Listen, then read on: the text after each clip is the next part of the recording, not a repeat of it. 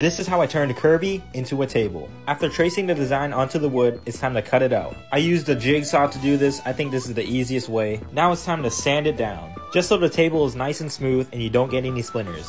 And now time for my favorite part, painting. I just used normal acrylic paint I got from my local craft store. There's probably some better options out there, but this works for me. And I'm still a beginner painter, so please don't make fun of me. And finally, it's time to pour the epoxy resin onto the table. This is what gives the table the shiny, glossy look, but don't forget to wear a mask when you do this and do it in a properly ventilated area. As you can see, I didn't do that. So after spreading the resin evenly all over the table, I took a blowtorch and popped all the air bubbles that was inside of the resin. And after letting it sit and cure for 3 days, it's time to add the table legs. I got these legs from Amazon. They were about $20 for a set of 4. And finally, the results. This came out so fire and I'm so proud of it. Let me know what you think and what table designs you want to see next.